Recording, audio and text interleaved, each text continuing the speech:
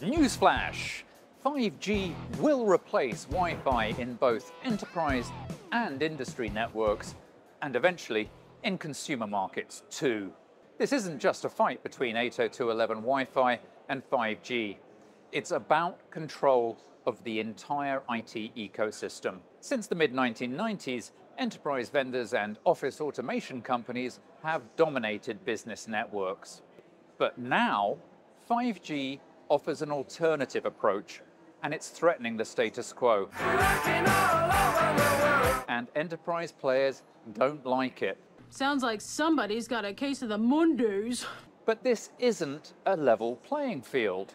Wi-Fi was first developed in the early 1990s to solve a simple problem: how to fire hose data between local network users without a cable.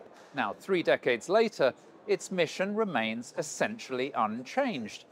5G isn't like that. It started in 1992, 1 year after Mortal Kombat debuted on arcade machines, but a full 5 years before Wi-Fi. Now, the GSMA's original 2G standard didn't support packet data. It was a circuit-switched voice tech. Over the years, it evolved from a wireless phone line to a global, cloud-native, highly secure ecosystem, laying the foundation for the next digital industrial revolution. The difference is clear in the documentation. The entire Wi-Fi 7 spec fits inside one binder.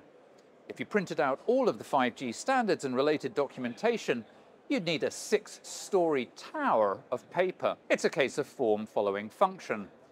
Wi-Fi is simply a LAN standard, while 5G is a socio-economic force multiplier for the entire planet.